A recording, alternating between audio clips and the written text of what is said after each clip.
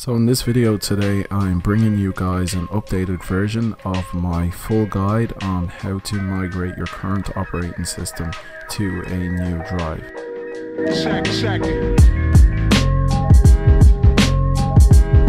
Now what I'm doing in this video is showing you guys how to do all of that using a completely free tool, and the tool we're going to be using today is CLONEZILLA. Now a lot of people do know about CLONEZILLA, but for the majority they take a look at it and then they just don't bother because it's a Linux based software. Now for me, I absolutely love Linux and I love working with Linux. I'm going to try and make this whole video as simple as possible so everyone, even the average Joe, gets this and can do it for themselves. In the last video I actually used a software called Aomi Partition Assistant, and it's from Aomi themselves, which is a company. Now in that last video, some people, not the majority, a small minority of people, they thought that an operating system is like an individual entity. If you are looking for just the operating system, what you actually need to do is a clean install of Windows or any other operating system.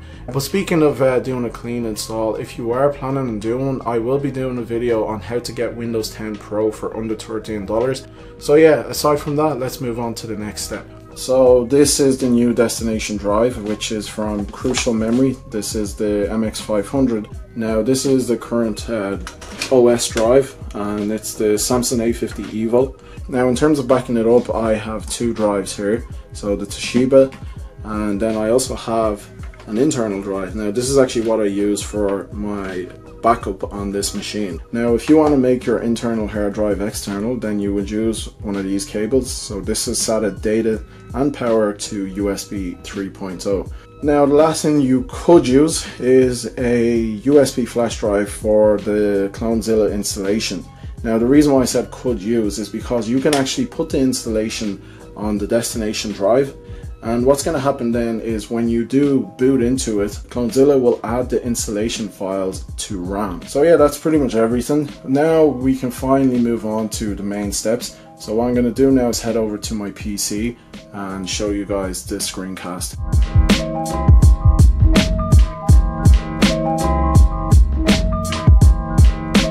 Okay, so to get to Windows Backup and Restore, you need to go to Control Panel. You can click on it from the Start menu, and you need to select Large Icon and Backup and Restore. It's the same for Windows 10. The only difference is that Windows 10 has Backup and Restore and then Windows 7 in parentheses. So yeah, that's how you get to here. The steps are pretty straightforward. You can back up your OS to your external hard drive, whichever you have. Okay, so now we're going to sort out the new drive and allocate it. Now remember, if your drive was already used, it's going to be allocated. Basically your drive needs to be shown up in computer. If it doesn't, then you need to follow this step. Otherwise you can skip this. So what you need to do is press the Windows key and the letter R, or you can simply type in run in the Start menu. So this will open up the run command, and then put in disk mgmt.msc. Press OK and it will open the disk management. Now disk 2 is unallocated, and that is a Crucial SSD. It's the 500 gig one. Now what we need to do is right click and create a new simple volume. Now before you do this, if yours says read only on the left, you won't be able to do that. This often happens on the Windows machines. I did make a video on my other channel, Software Basics, so it will show you how to resolve that. So I'll link that if you want to check that out if yours says read only. So right click, new simple volume, next, and I'm going to allocate the whole drive, next. You can make that shorter if you want, and I'll just leave it at the default. Now I'm just going to change the label to Crucial SSD, and then simply hit next and finish. Now if we go back to computer, you can see it's not showing up, but it says formatting, and in a few seconds it's going to come up right here. So what we're going to do now for the last part is download CLONEZILLA into this destination drive so we can boot from it. So just simply open up your browser, and I have these two links here. So the first link is clonezilla.org, and this is CLONEZILLA Live Dock. Now these are pretty much all the functionalities, so you can save disk image, restore disk image, and disk to disk clone. So that's the one we need. If you click on this first link here, it will open up this page, and this is pretty much the documentation for all the steps that I'm going to show you. You can have a read through this as well yourself. I will have both links in the description. Now to download it, you need to download it through TuxBoot. So this is the link here. We'll click on the first one, and this will bring us to SourceForge, and we can just simply download TuxBoot. Now TuxBoot has a lot of different tools as well that are similar to CLONEZILLA, which is pretty nice, but in this tutorial obviously we're working with CLONEZILLA. So I'm going to download that to the desktop. So I'm just going to double click on it, run, and this opens up here. So this is the TuxBoot tool. Now what we can do is go here, make sure CLONEZILLA Live Stable is selected.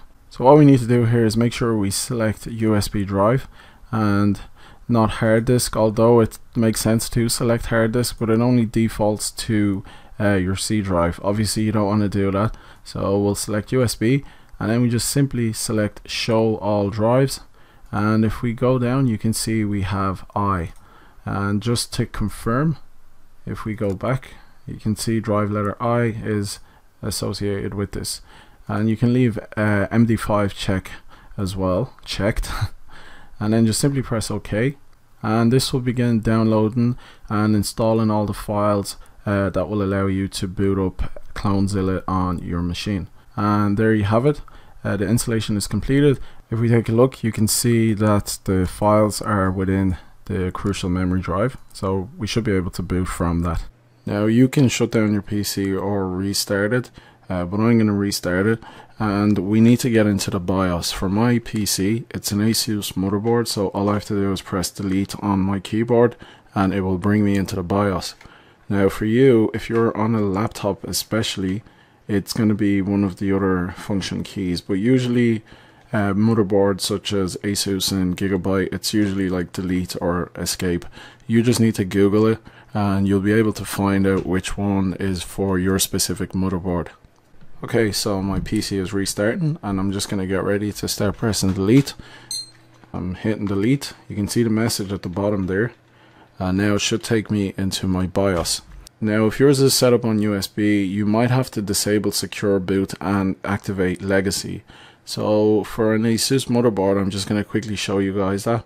So you'll need to go into the advanced settings, hit OK. Now for me, my secure boot is in the boot section, and just scroll down to security boot parameters, and I have other legacy and UEFI selected.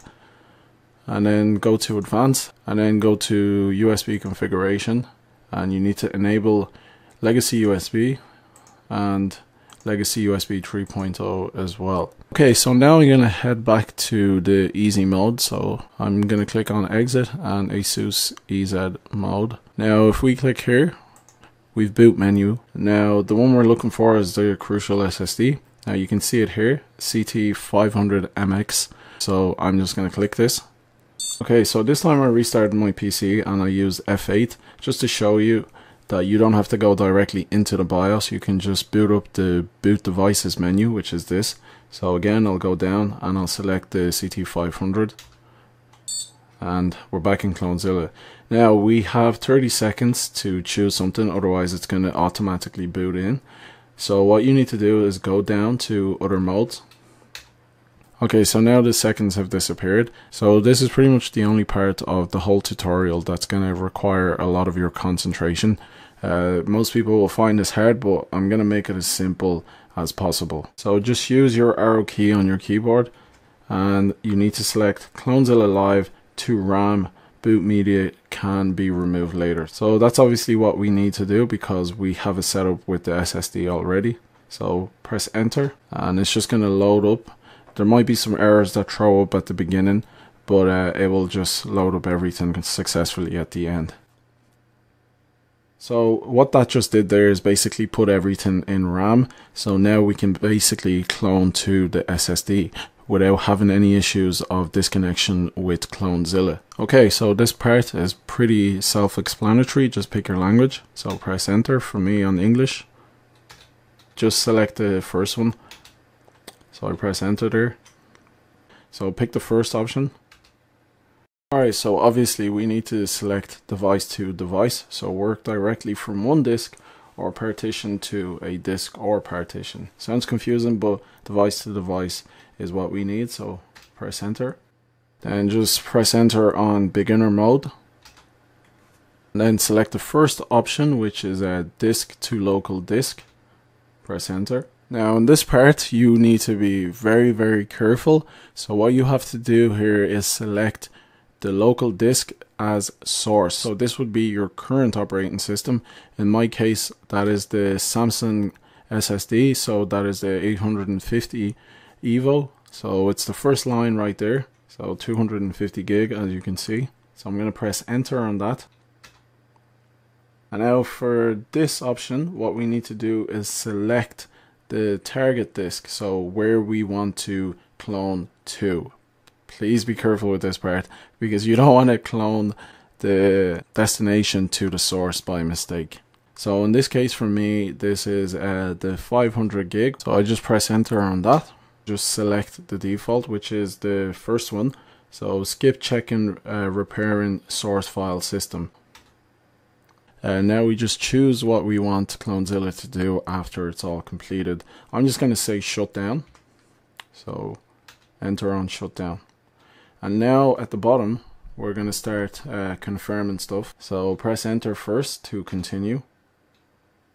So if we take a closer look, it actually tells us the existing data on the crucial SSD will be lost, which makes sense because that's what we're cloning to. So that's how you kind of know if you've picked the right one, where it tells you your destination drive just at the end. So we'll say Y for yes to confirm. Press enter. It's going to ask you that again one more time. Y and enter.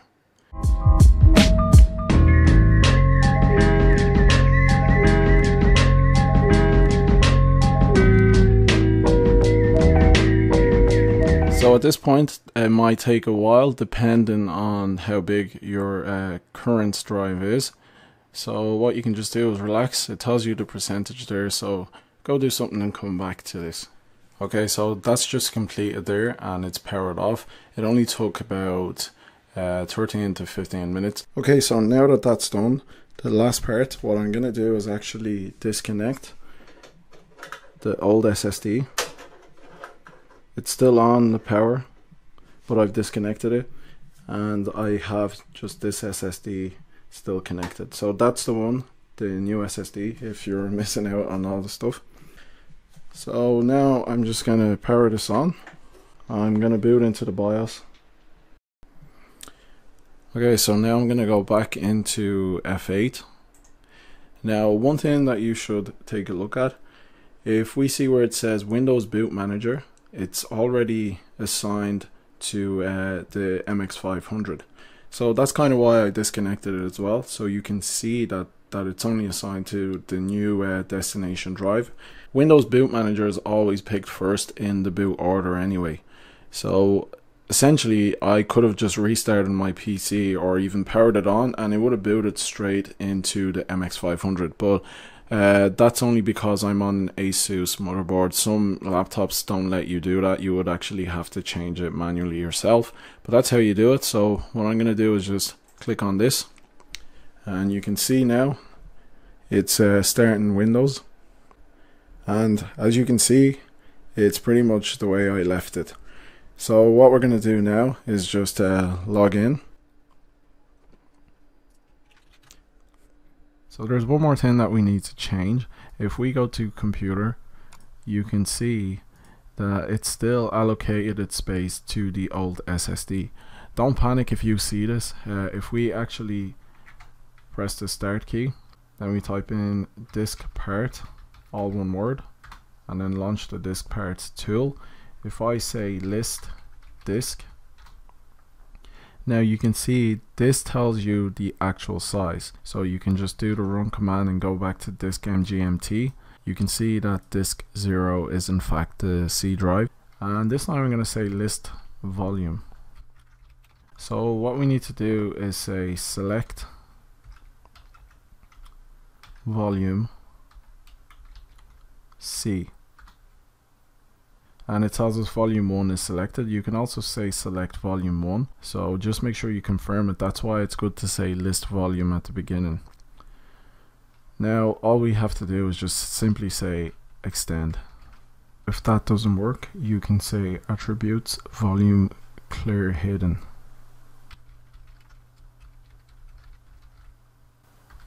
And then once the unallocated space is unhidden, this time we can now say extend. So it does take a few seconds to load up, and everything does go slow for a little bit because it's your C drive, but as you can see, it's now extended over to the unallocated space. And if we open up computer, you can see that it's now assigned. You will have to rename the drive, but that's completely okay. Alright, so the last thing you can do now is take out the old drive and replace it with the new one, close up your system, and you're good to go. So as you can see, I look pretty tired, and that is just because trying to record this and get all that done. I'm really glad I did this video because I think it's going to help out a lot of people, especially when you guys need to save money. There's no point in spending money on the likes of Aomi Partition. They're absolutely going to hate me for saying that, but honestly, there's always tools like this, and if you kind of dabble into Linux and all that stuff, you'd easily find so many tools for all the stuff that you paid for in terms of software. But yeah, I hope this really helped you out. If it did, please make sure to leave a like. If you have any questions at all, please leave it in the comment section down below. And of course, most importantly for myself, please make sure to subscribe to the channel for more videos like this. Anyway, thanks for watching. I'll see you in the next one.